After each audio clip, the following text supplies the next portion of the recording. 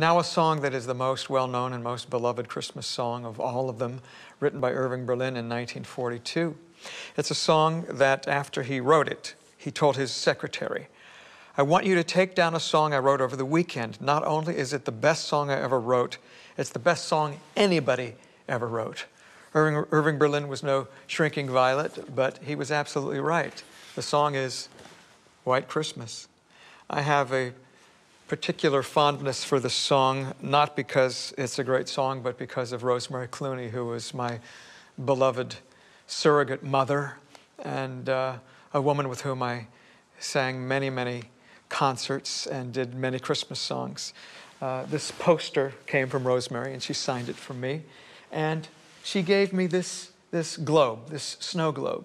This little snow globe was given to Rosemary Clooney by Irving Berlin upon the completion of the filming of White Christmas. And I'm going to pick it up here. If you shake it, there is the snow, and it has a silver little plaque here that isn't inscribed in handwriting, but it has the musical notes of White Christmas. So that was a gift of Irving Berlin to Rosemary Clooney, and from Rosemary Clooney to me, and it's something that I treasure and is to become a part of the Songbook Foundation archive. So it's fun to be able to share it with all of you.